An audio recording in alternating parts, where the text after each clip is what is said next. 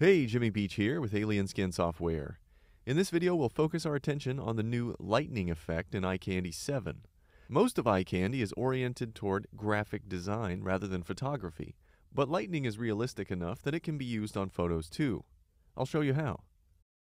I already have an image open in iCandy. I'll press the Effects button and choose Lightning. As a first step, I'll move the start and end points in the preview panel. Let's place the lightning in a natural position in the image. I usually start the bolt on the underside of a cloud. I also look for an area lighter than its surroundings, hinting at the glow coming from the lightning. For the end point, this sharp ground plane is a good place for the lightning to strike. For precise control and to see more detail, I'm going to zoom in. I'll switch to the zoom tool and then drag around the area I'm interested in. Now I can see better to adjust the start and end points. After I get the points where I want them, I'll change to the Hand tool to make the control points disappear. This way I have a better view of my workspace. Change back to the Adjustment tool if you want to move them again. Now I'll look through the factory presets. As we mouse over the presets, the navigator shows what they'll look like. Notice that the start and end points are not moved by a factory preset. The presets are separated into two categories.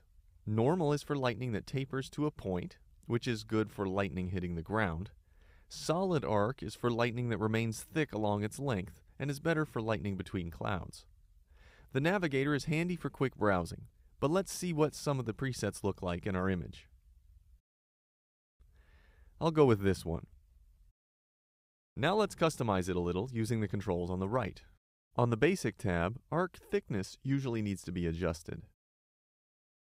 Lightning has a random component that I usually experiment with for each scene. At the bottom of the Basic tab, hit the Random Seed button until you like the path and branching.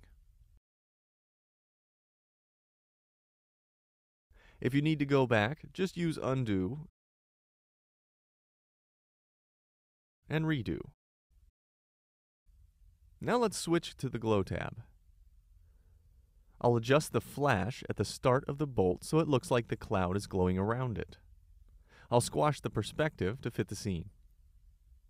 I'll adjust the glow intensity by experimenting with glow width and opacity.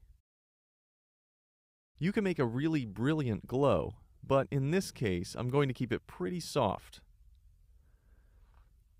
For realistic lightning, use white for the inner color, which is in all of the factory presets. A pale outer color can be dramatic, but if you're going for realism, then keep it pretty close to white. And now we're done. That looks pretty good. After all that work, let's make sure we can create the effect again later. I'll save it as a user preset. Remember that factory presets don't change the start and end points. In contrast, user presets do set the lightning position. Notice that as I click on these user presets, the preview shows the lightning in different positions.